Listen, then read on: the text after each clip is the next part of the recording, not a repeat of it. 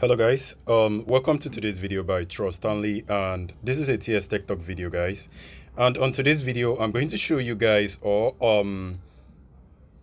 teach you guys how to search the YouTube extensively, or how to discover different content on YouTube depending on what you are looking for. Now let's dive into that.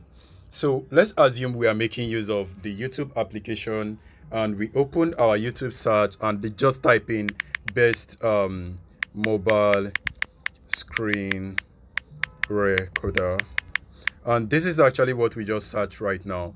So when you search this particular stuff and probably you want to get different results, you can notice right now there are several results here, and either you didn't get exactly what you were looking for, or you are looking for a particular video you have watched previously.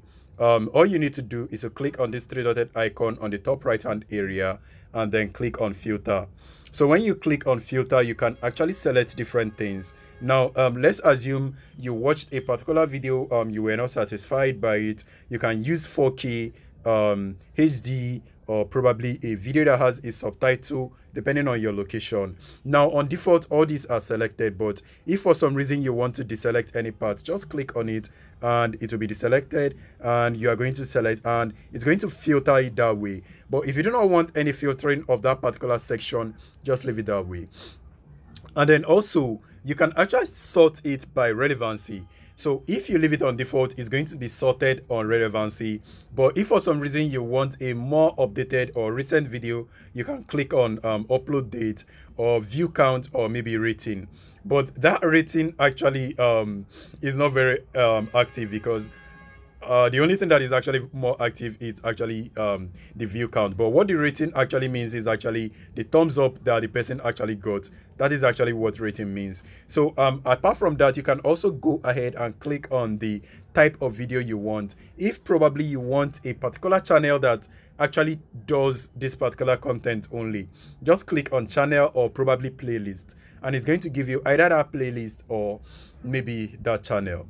And then another information you can also choose is actually the upload date. Now when you choose the upload date, it's actually going to give you video varying from that particular upload date. Most times if I'm looking for a video I uploaded and I wasn't able to get it on the search engine section, all I do is to click on the upload section, and then either I click on the last hour or I click on today. So that is actually the update on the upload date. And then the duration of the video, if you do not like long videos, you can actually go ahead and select videos that are under 4 minutes, and it's going to display every video that are under 4 minutes for you. So go ahead and click on apply, and these changes will apply, and you can notice automatically it updated the search result for us. So these are all the recent search results displaying right there for you, and they are not looking professional. So depending on whatever you're looking for, if you can find it, you can make use of that. But if you can't find it, that's just it for you. And if for some reason somebody is actually you want to actually check someone who is live streaming it, just click on live and then click on apply. It's going to show you if somebody is actually live streaming it or previously live streamed it.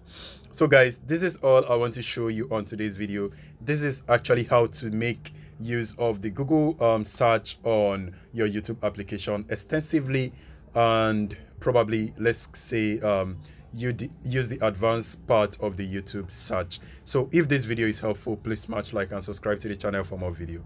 Guys, I will see you on my next video. Please stay safe and peace.